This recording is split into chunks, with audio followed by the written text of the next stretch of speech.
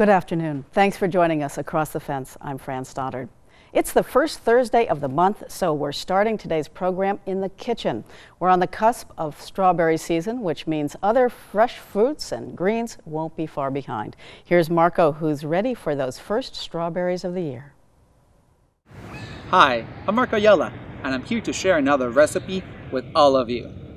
And just like everyone else, I am loving this weather. Mother Nature is finally sending us some beautiful temperatures so we can spend some time outside. In this case, I decided to take our recipe segment outdoors, just by Lake Champlain, enjoying this beautiful day.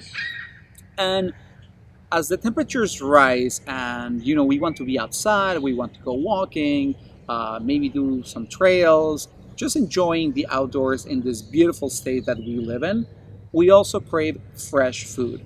And one of the first things that I crave during the spring is a salad, a really good fresh salad with local ingredients that I can get not only at my grocery store, local from maybe a farm stand or the farmer's market, or even from your own garden. So one of the first fruits that I really enjoy in the spring is strawberries. Nothing like those sweet, juicy Vermont strawberries. Oh my gosh, it just makes my mouth water just thinking about it. So I wanted to incorporate that fresh fruit into a salad. So that's how I found in one of my cookbooks this beautiful salad. It's a strawberry mandarin orange salad. And let me tell you how I put this together. First, you're going to take about 1 pound strawberries, cut the tops off, and cut them into quarters. Then you're going to take 4 to 5 clementine oranges, peel them, and separate them into segments. Set your fruit aside, and now we're ready for the dressing. First, you're going to take 3 to 4 clementine oranges, and you're going to zest them until you get 2 tablespoons zest. Now be careful, because you don't want to smash them. Using those same clementines, you're going to cut them in half and get about 4 tablespoons juice. To put the dressing together, into a container with a lid, you're going to add half a cup olive oil, the zest from the clementine oranges and lemon, the clementine juice and lemon juice, half a teaspoon Dijon mustard, and half a teaspoon sea salt. Finally, add 2 tablespoons honey. In this case, I use maple syrup because everyone loves maple syrup. Then close the container tightly, shake it, and voila! You have the dressing for your salad. And now it's time to assemble the salad. Into a bowl, you're going to add about 10 ounces mixed green lettuce or fresh spinach. I especially like the spring mix. The part that might be a little time consuming is shelling pistachios. So you're going to shell enough pistachios to fill 3/4 of a cup. To chop them, I found really easy to put them on a plate, put another plate on top of it, and press hard. And just that easily, you have chopped pistachios. You are then going to add your strawberries, the clementine oranges, 3/4 cup dried cranberries, and the 3/4 cup pistachios. And just like that, your salad is ready to be served. And I have some here, so I'm going to put it here on my plate so you can see all those beautiful ingredients together. Then you're going to add your dressing directly onto your salad, because you don't want to add it to the whole salad because then it will get soggy, and nobody likes soggy salad. And to finish it off, we're going to sprinkle a little feta cheese just to balance the sweetness and the tanginess of all of the other ingredients in here. And there you have it, a beautiful salad that is fresh and that everyone in the family is going to like. So I hope you give this recipe a try, and especially take the time to be outside and enjoy the outdoors. And now, what will life be without a little dessert, right? So now that we have also all these fresh things. I want to show you this dessert that a friend of mine gave me the recipe for, and that's our very own Sharon Meyer from WCAX, who served this impossible pie. And I know that a lot of you enjoy impossible pies because they are so easy to make, and as the name said, they're impossibly easy to put together. So let me tell you how I put this together. First, you're going to peel 4 apples. You can use whatever apple you like for baking. I personally like mixing my apples to get a more complex recipe out of it. Once your apples are peeled, you're going to cut them into big slices. Then, in a bowl, you're going to mix your apples with 1 tablespoon sugar and 1 teaspoon cinnamon. Then give them a good tossing until all the apples are covered.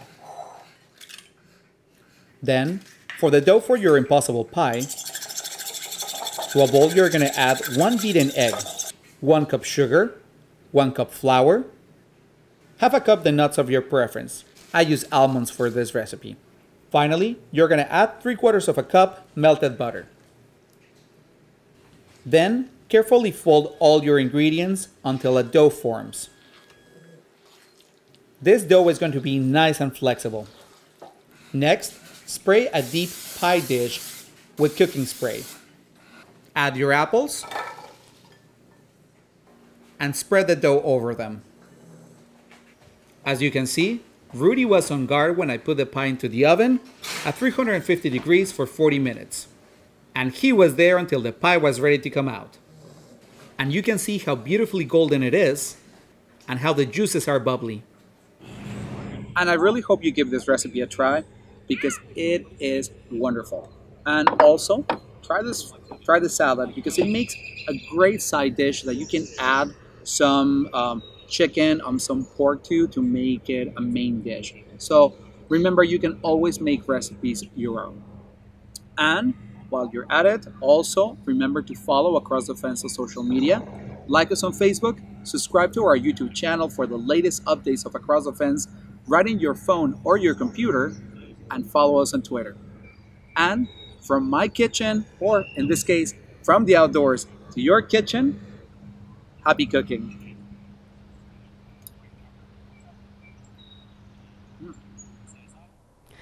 Thank you, Marco. And a reminder that you can find our recipe archives on the Across the Fence website. The archives go back more than a decade, so you'll find plenty of menu choices. Our next segment focuses on Vermont's Civil War history. In cities and towns all across the state, there are monuments and other memorials that bear the names of those who died in that war. A few years ago, historian Howard Coffin took us on a tour to commemorate the fallen soldiers. Here's Howard.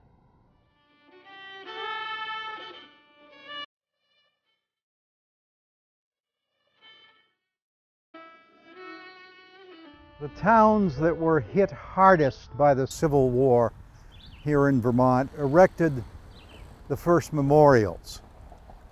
Here in Derby Line, this monument was erected on October 31st, 1866.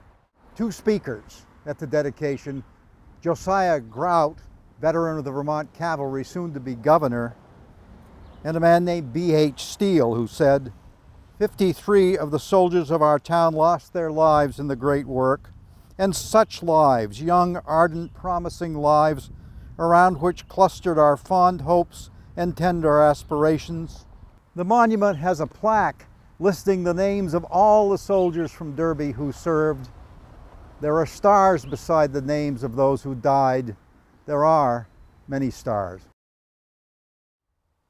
One of Vermont's most intricate Civil War memorials stands here on the green in Coventry, dedicated in 1912, and made not of stone, but of metal.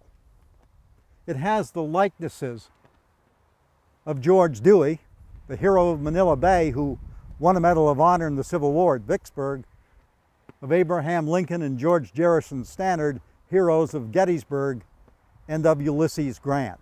It also has the names of major battles. And there's a quotation on this monument that I like. 'Tis a rough land of rock and stone and tree, where breathes no castle lord nor cabin slave, where thoughts and hands and tongues are free, and friends will find a welcome, foes a grave. Brattleboro's Civil War monument on the north side of the village in the town common is one of Vermont's finest. Atop it, a Union soldier looks south toward the old battlefields. The monument is from a grateful town honoring the 385 Brattleboro men who served. It includes a plaque bearing the state seal, a list of many of the major battles in which Vermonters fought, and also there are the healing words of Lincoln from the second inaugural address, with malice toward none, with charity to all. Woodstock honored its 289 veterans by putting an eagle-topped monument by the village school. Years went by, and the veterans decided it wasn't adequate, so they put up a new one in Tribou Park on the east end of town. It was dedicated on Memorial Day 1909. 1,500 people were present to see 30 young women in white dresses pull the flag off the great edifice, while the old veterans gave 3 cheers and a tiger. Roar! The monument honored Woodstock soldiers who had fought from Big Bethel to Appomattox, Big Bethel being the first battle of the war in which Woodstock troops had fought.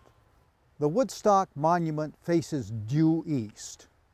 Vermont monuments to the Civil War face in any direction, north, south, east, and west. Confederate monuments almost all face north, so as not to have their backs to the Yankees.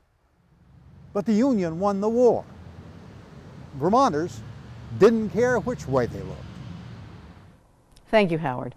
And once again, thank you for joining us across the fence. I'm Fran Stoddard. Stay well.